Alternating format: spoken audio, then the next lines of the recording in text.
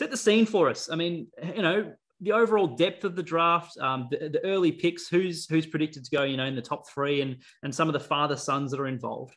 Sure. So for me, there's a really clear, distinct top 2. So there's Jason Horne-Francis and then there's Nick Dacos. For me, they could be 2 top 10 in the competition level midfielders. So they could be in that same sort of sentence as your Sam Walsh, Bailey Smith types. So I think you do really have that genuine top end.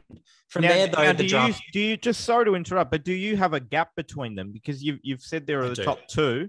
There are a gap between those 2 to the rest, but are there a gap between those 2? Yeah, so I do see quite a bit of separation between those 2 and the rest. So from there, you're either looking at some guys who are pretty good and should have good careers. So maybe your Adam Chera sort of equivalents or thereabouts. And then you've got your high upside types where they might not make it or they could be superstars in the future. So 2 that could be those superstars of the future. You could look at a Sam Darcy, who's he's another father son. So Bulldogs, son of Luke.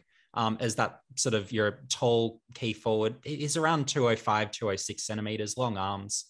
Is a late bloomer. So there's a lot of development in him. And then there's a Finn Callahan as well, where he's that really super athletic midfielder, 190 centimeters, moves like no one I've seen in traffic in terms of that speed, agility, but he needs to develop that contested side and the tackling and that real sort of aggression to really become that, whether it's a Bont or whatever it is. The thing that I wonder is, this is now the second year that we haven't been, or you guys haven't really been able to watch a lot of, especially in Vic Metro, these young kids go about it. And I remember interviewing a couple of people in list management last year for an article talking about the difficulties of trying to scout these guys without having the opportunity to.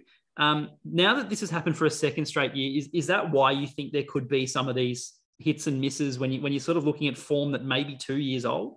Definitely. Yeah. Particularly with the Victorians as well, where we've only really had half a season. We haven't seen the second half of the season to see how they've developed. So there's a lot of guesswork there, but we haven't seen them against the other states either to really see how they compare. So with the Victorians in particular, and I felt the same last year, it's going to be very hit and miss. So so you might get some Victorian bargains, but others where you think they're going to be better and that's just a complete flop of a selection. So